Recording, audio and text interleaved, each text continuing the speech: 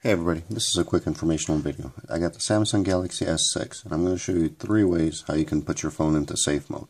So we're going to start off with the phone turned off. If the phone is turned off, you're going to press and hold the power key for a few seconds and then let go, and then you're going to hold the volume down key when the Samsung Galaxy S6 screen comes up, and you're going to keep holding the volume down key until the phone boots up all the way, which can take up 30 seconds to a minute here.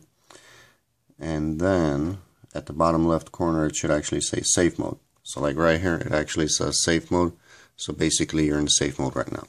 Now the second way to put the phone into safe mode is if it's on, all you gotta do is press and hold the power key. When you get your power off options, if you tap and hold on the power off option, it'll give you an option to reboot to safe mode. So all you do is hit restart.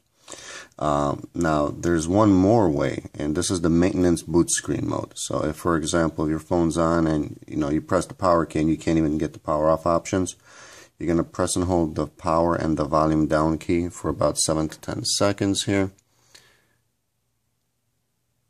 When the screen goes blank, you let go, and now you've actually got maintenance boot mode.